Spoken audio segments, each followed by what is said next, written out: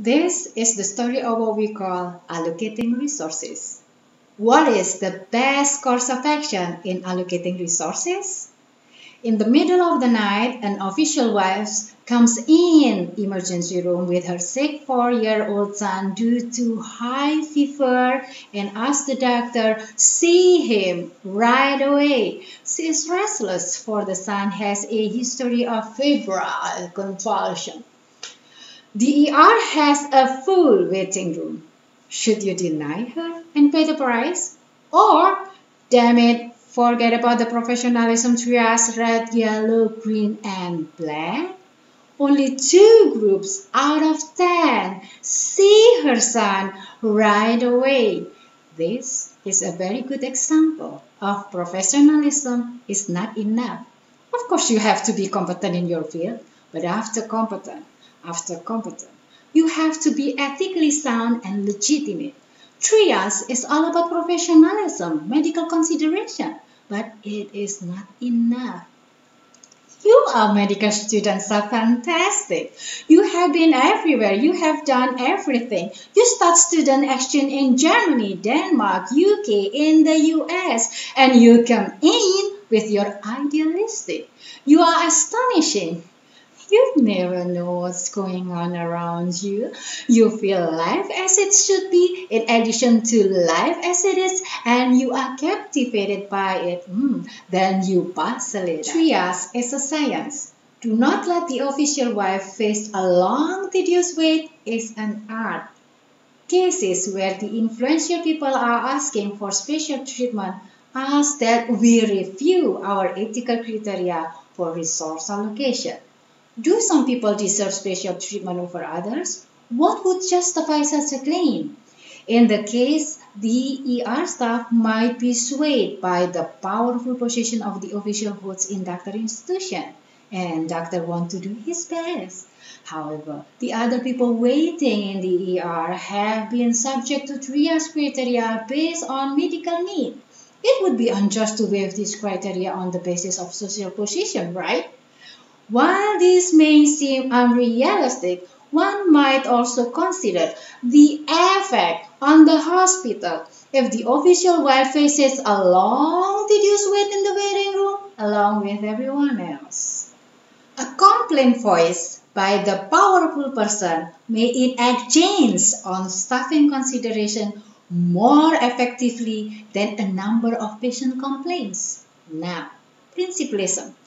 Beneficence says the benefit should outweigh the risk. Utilitarianism states that the best action is the one that maximizes utility. To let her sail through would be to create an impression of smoothness that is most likely not part of the everyday HR experience. This is the contextual feature of the 4-box paradigm. Collegial relationship that save us. According to the Indonesian physician oath, triage is in line with saya tidak terpengaruh oleh pertimbangan kedudukan sosial dalam menunaikan kewajiban saya terhadap penderita versus collegial relationship. Saya akan memperlakukan teman sejawat saya sebagaimana saya sendiri ingin diperlakukan. Let me get this straight. If one patient is dissatisfied for thinking you did a wrongdoing to him, he can sue you. No patients will stand by you. No one on your side. They are all gone. Catch my drift? Collegial relationship that save us. So stay connected by banding together. Indonesia Medical Ethics Code Artikel 3. Dalam melakukan pekerjaan kedokterannya, seorang dokter tidak boleh dipengaruhi oleh sesuatu yang mengakibatkan hilangnya kebebasan dan kemandirian profesi. Versus Artikel 14. Setiap dokter memperlakukan teman sejawatnya sebagaimana ia sendiri ingin diperlakukan. And Article 9, respect for, in collaboration with, the influential official, policy maker, decision maker. We are almost through now. The ontology. We are on duty. We are not going out somewhere.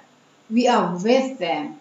We are with people. We are with patients at crucial moments of their lives. Healing. Just because limited condition in the resourceful setting, we cannot do much about it. If something happened, it isn't negligence. It isn't dereliction of duty. It isn't even KKN, korupsi, kolusi, nepotism. No. For further discussion of the case, please refer to Ronald Manson, Intervention and Reflection, Basic Issues in Bioethics, Allocating Resources. In delivering messages, I was copying Dr. Stephen Bittman's style, The House of God. This is a popular ethics case in the School of Medicine in the U.S., especially in the University of Washington School of Medicine. Thank you.